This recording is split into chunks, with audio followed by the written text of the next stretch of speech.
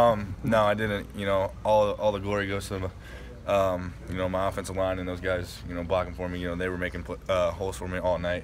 Sam Buckner and some of those guys coming in there making huge plays.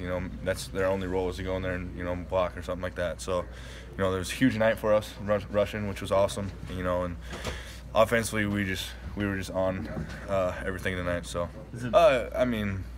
it's awesome, to score 5 touchdowns in a game, it's kind of unheard of.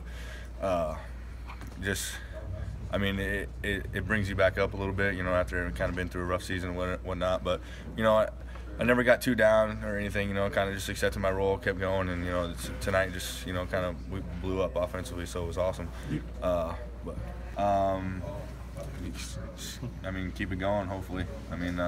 Obviously the defense, they're going to probably key on it a little more, maybe whatnot, but, it just shows when you're opening one thing with the passing and, rushing with the running back, it makes it harder for a defense to,